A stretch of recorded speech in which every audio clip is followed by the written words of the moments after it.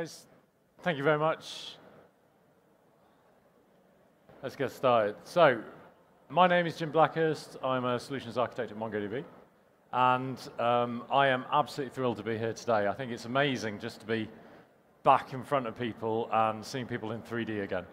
I guess by 3 o'clock today, you're probably sick of jokes like that about being on Zoom and the rest of it. So we'll cut to the chase. I've only got half an hour, and I've got quite a lot to get through. So I think one of the things that is interesting, though, is that during the time that we've all been away with COVID, it's kind of heightened a lot of perception about, how companies like, the organizations that you guys work for need to be building really strong applications and stuff that is really resonating with customers. Because, what COVID has taught us is that we need to be able to interact with services as customers really profoundly, really well over digital mechanisms. So I wanted to kind of just spend the first section here just kind of level setting on what we've seen in the last 2 years and the kind of things that we've been talking to customers about and the kind of challenges. So the one thing that's become really, really top of mind and really important is that when you look at competitive advantage these days, it is absolutely fundamentally tied to your ability as an organization to leverage that most important asset you have, which is your data. We also see that, where there used to be barriers to entry, there just aren't anymore, right? If you're in banking, for instance, you used to know who your competitors were. They're across the high street from you. But nowadays, they could be, people in Lithuania with a banking license that's got a mobile app that's absolutely killing you, right? There's no barriers to entry in terms of customers taking your market share. Competitive advantage, right, is fundamental to how you operate in this space. And everyone is using tools like, Tableau or Salesforce. They're awesome tools, but they're the same as what your competitors are using. So you're not going to get competitive advantage just by using the best quality tools off the shelf. And this isn't a race to the finish line, right? This isn't about getting to the next goal and then we've made it, that's it. This is about sustainable innovation. This is about how we can unlock that agility amongst our developers so that we can continue to innovate and bring new services to market and delight our customers. And possibly the most important of this is that we have to now be the stewards of our customers' data. Right? This is super, super important. This is a trust relationship that we have with our customers. And when they ask us to look after their data, they expect certain standards from that.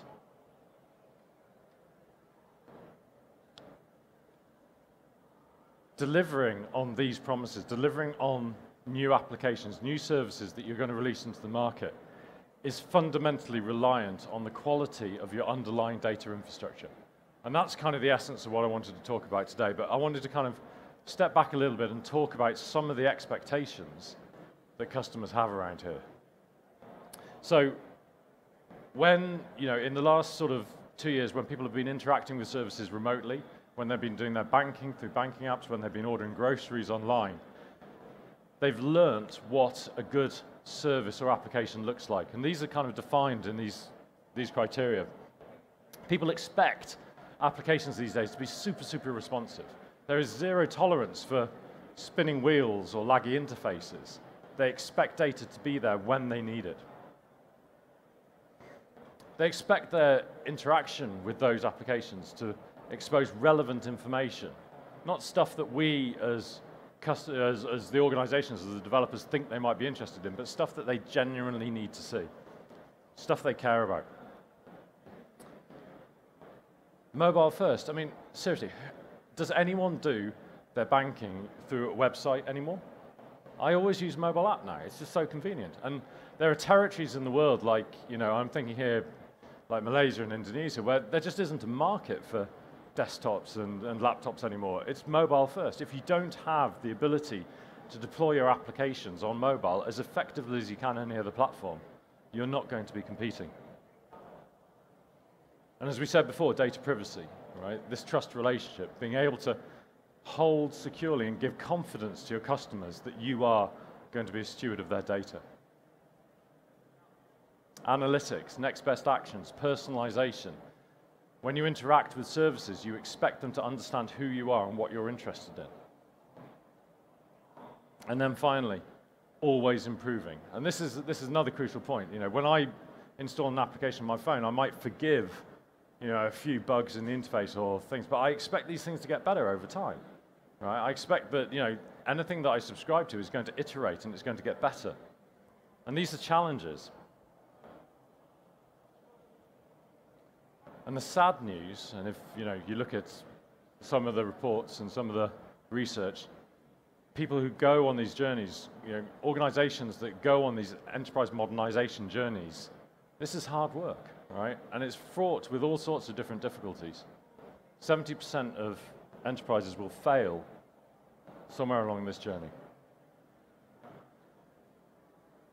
Good question.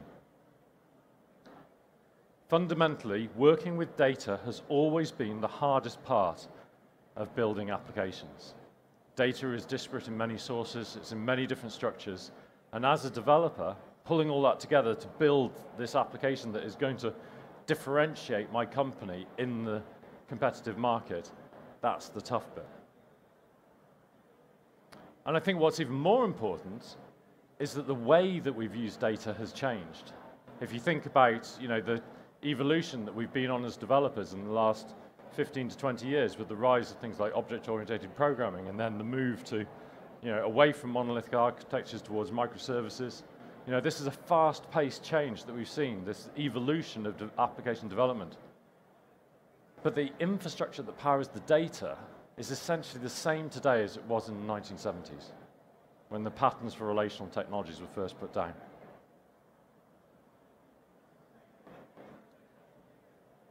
And it's the relational databases that are causing these issues.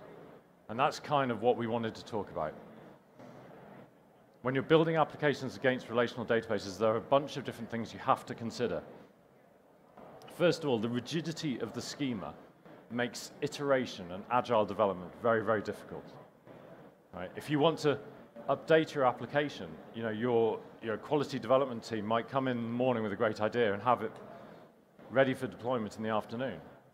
But if it takes 2 weeks for your DBA team to issue an alter table command on your database, then that's a loss of productivity, right? And also, when you think about how developers use data in their code, right, they're thinking about data as objects. They're thinking about your customer as an object. They're thinking about a piece of inventory in your warehouse as an object. They're thinking about your sales ledger as an object. But that's at odds with how you're storing the data in a relational system with rows and tables. And these systems, the relational systems, typically were never built with high availability and horizontal scale in mind. Relational systems came from a time when we only used them during office hours, and you could take them down at the weekend for servicing, right, or maintenance. Right? They don't need to be available. So any kind of move towards high availability is essentially going to have to be an add-on.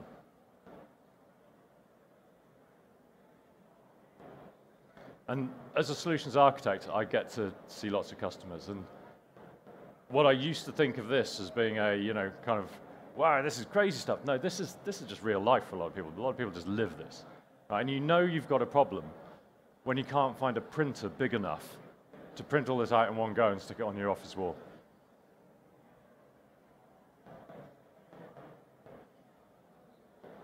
I want to introduce you to a friend of mine, Jeff Needham. So Jeff works for an American company. You'll be forgiven if you haven't heard them, Travelers.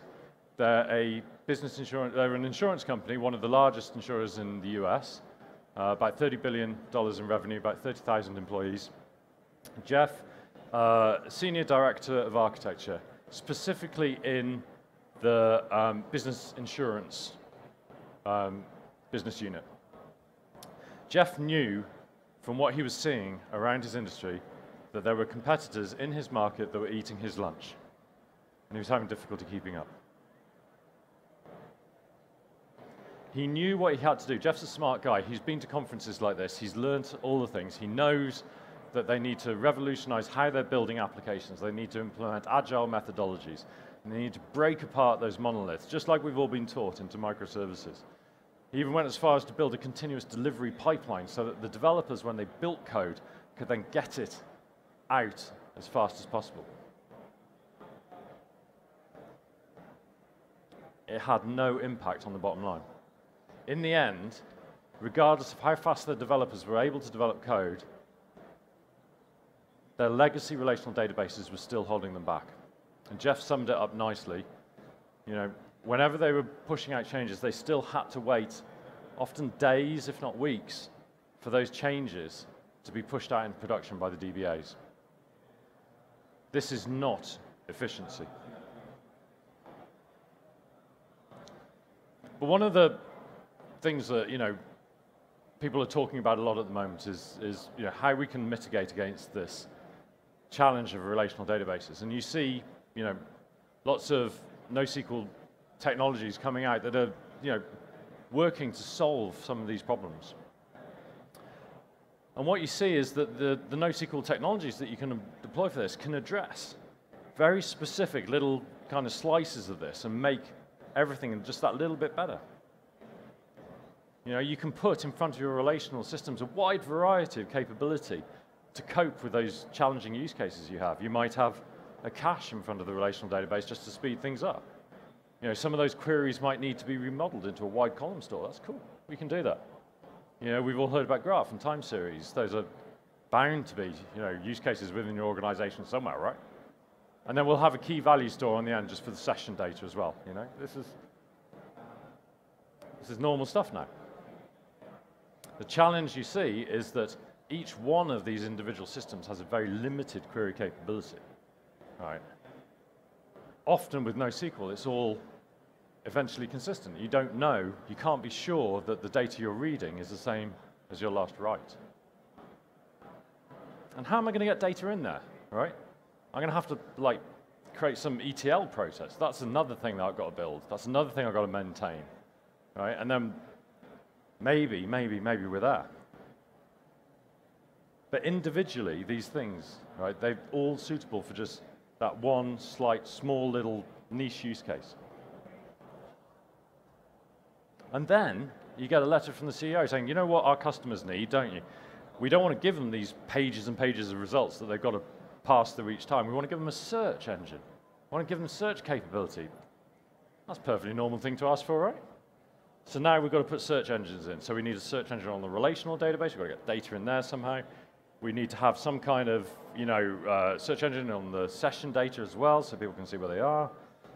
More ETL jobs. This is, okay, we can do this. This is fine. We're okay. But what we're looking at here is an erosion of the time that our developers and our development teams should be spending on building things that are differentiating us against our competitors, when actually all they're doing is just, you know, managing the existing data infrastructure. All right? That's people, time, and money being spent on just keeping the lights on. And the more you add in, the worse this gets. What about mobile? We didn't think about mobile, right? So now, because it's mobile, we have to do it twice, iOS and Android, right? Now, how are we going to get data in there? So, I don't know, like, we need a message queue, right? Because that's the way that you've got to push it, because it's not always online, so you need to queue these things up. And you know, that's more stuff I've got to maintain. And then, you know, what about month-end reporting and understanding the state of the business? That needs an analytics database as well. So we've got to take all the operational data, all the transactional data from the relational system. Right? More ETL jobs. This time we're going to use some like crazy CDC tool to get the streaming data out of the... You can see where this is going, right? There's more and more time being spent on managing these individual data infrastructure platforms than there is being spent actually building, you know, viable applications. You know, this is not something unusual. We're seeing a lot of this, and I can put some labels on here, and we can see potentially what this might look like. This is just an example, right? There's millions of choices that you could go down for this. No right or wrong answers at all. But each one of these systems works differently. There's no major commonality between them. They all have different security models. They all have different monitoring, right? They all need different mechanisms for ingestion or different mechanisms for querying, right? We're creating a headache. We're creating a fragmented development experience, right? We've got developers now who can't work on just one platform like they used to do with relational systems, right? They understood that. That was okay. Now they're working on the relational systems, but a whole wide variety, a whole gamut of different technologies that they're using as sticking plasters to make that platform stand out. Reduced predictability. Each one of those systems works in different ways.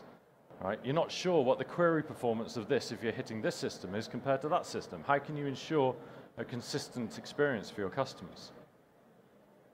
How can you make sure that the governance model that your organization has demanded that you work in can be applied to all those different systems? Right? Do they all have equivalent security controls? How do you get data in there? How do you connect them to other stuff? Right, this is all things that your developers are going to not just implement, but maintain. And we haven't even talked about data duplication, right? With this many systems, and how you're going to keep it all in sync. Today, I'm going to call this DIRT. A data and innovation recurring tax. Now, I want to stress the recurring bit, right? Because this isn't a one-off thing. This isn't something that you do and then you're off to the races. If you don't head this off straight on, right, this will be with you forever.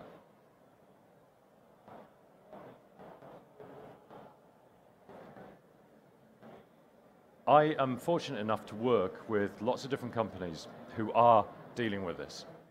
And there are challenges. This isn't easy, but there are people out there that are looking at how we can move forward into this more agile, unlocked future without having to spread our infrastructure all the way out. And as I can see it, there are 4 guiding principles that I've seen companies adopting. First one is absolute maniacal focus on developer productivity. That's what this is about. That's why we're going on this journey, is because we want our developers, which are the most expensive resource that we have today in our organizations, to be unlocked to do the work that they need to do for us to be competitive. Second one, whatever we choose to deploy, and we all believe that this is going to be a polyglot solution in some sense, there has to be commonality, right?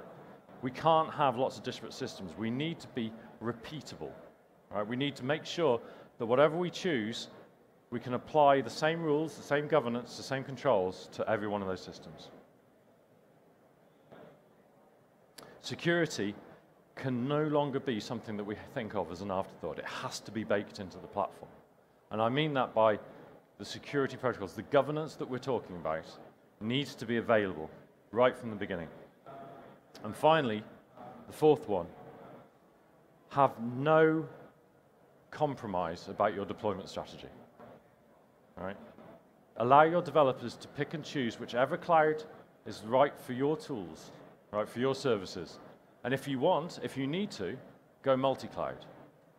Choose one cloud for your operational and then one cloud for your analytical, but spread that data through only one system. So I want to briefly talk about MongoDB and how MongoDB approaches these problems, what we can do to help.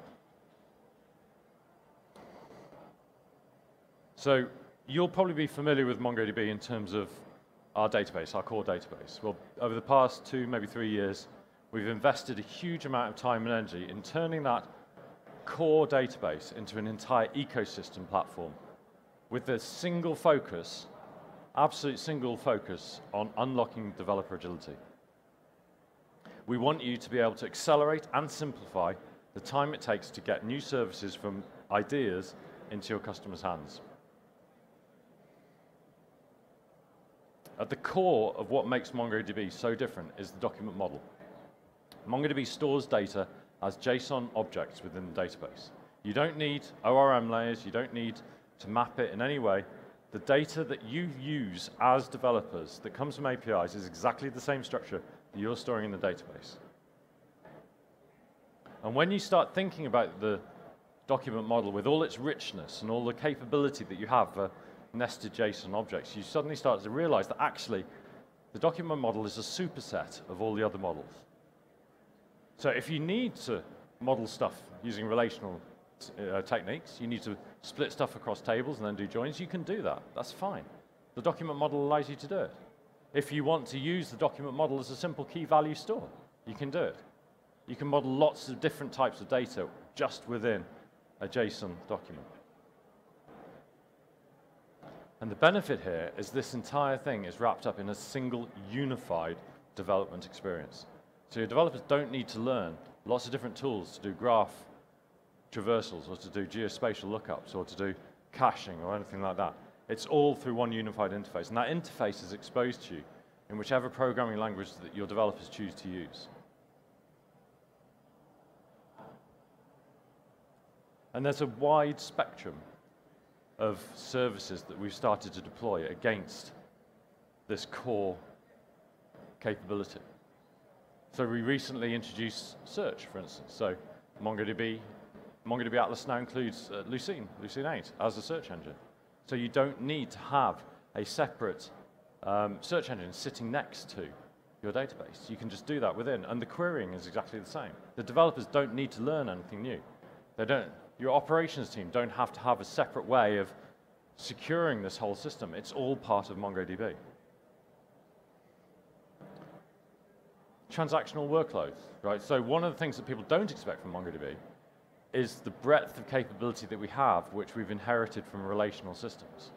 So multi-document ACID transactions, for instance, strong consistency, secondary indexing, all the things that you expect to see in relational databases are available to you in MongoDB. You can take relational workloads and just drop them on MongoDB, and they'll work. You'd be missing the point of using MongoDB, but they would work. I've mentioned search. Mobile, about 2 years ago, we acquired a company called Realm. And you may know, you may not know, but most of you will have a Realm database in your pocket. Realm is one of the most popular on-device databases for mobile application developers today. When we spoke to the Realm team and we understood what they were doing, the ethos that they had for managing data was almost exactly a match for the way that we were doing it with MongoDB. Being able to bring Realm and MongoDB together has been one of the best things that we've done in terms of bringing data and data capability to the edge and unlocking some of that agility that application developers have.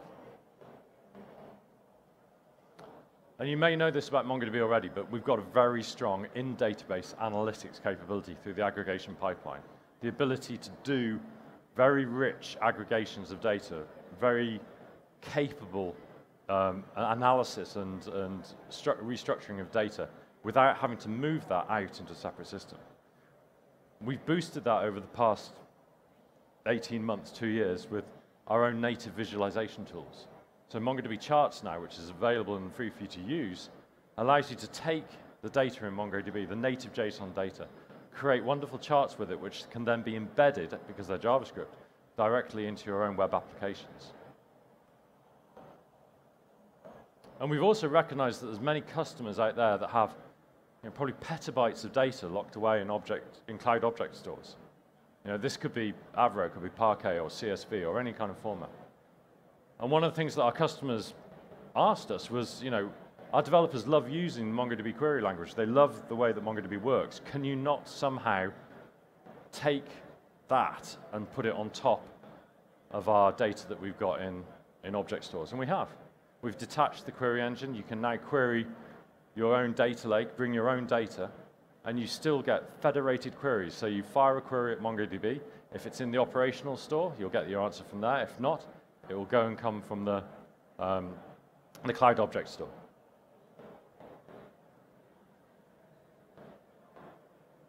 And all of this wouldn't mean anything if we hadn't have built it on the strongest possible foundations.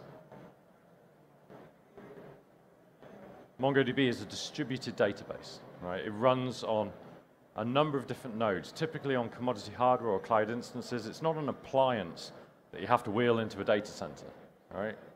This is very easy to set up and deploy, and with MongoDB Atlas, you can deploy it with a couple of clicks of a button, or with Terraform or other API tools and automation. With field-level encryption, client-side field-level encryption, we've set the bar for what it means to allow sensitive workloads to be moved to the cloud. There is no possibility that sensitive data that you put in the cloud is ever unencrypted, because it's encrypted before it gets there. And then the multi-cloud piece, which is fundamental to being a distributed database, means that you don't need to choose which cloud anymore. You can have all of them. You can deploy in up to 80 regions globally, and you can choose the very best of what each cloud has got to offer.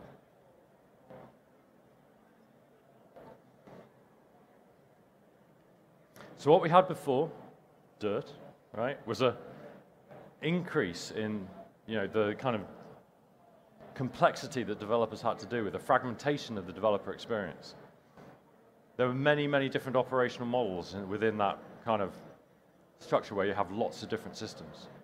Right? Costs of data integration, data duplication, right, through the roof. Compare that to a unified data development experience. Right? That's what MongoDB is about. It's about this development experience. Repeatable operational security model, right? The idea that all these platforms, this use case is available to you, and it all uses the same security model. The data is already where you need it. You don't have to move the data to different places in order to access it. All right? It's all in one place. So whichever use case, whichever data model you're choosing to query, the data's right there. And of course, there's a huge saving in terms of data duplication. So just to cover it off, those 4 guiding principles we talked about, travelers were able to double the productivity of their developers from moving to MongoDB Atlas. Current, who's a bank, a new style bank based in New York, they were able to compete in their market very, very quickly, very effectively, by bringing new services to online very quickly, without a huge operational overhead.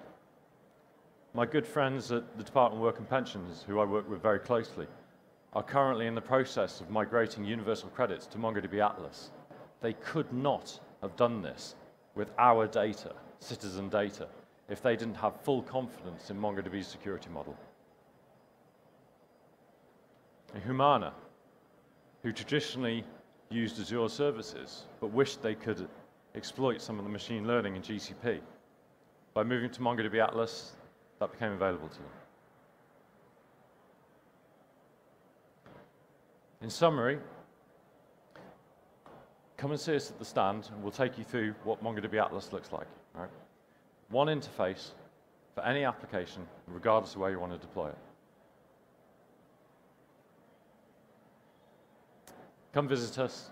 It's been wonderful talking to you, and I'm really absolutely thrilled that we get the chance to do this in person again, because it's getting a little tiring doing talks like this over Zoom. But please come and see us.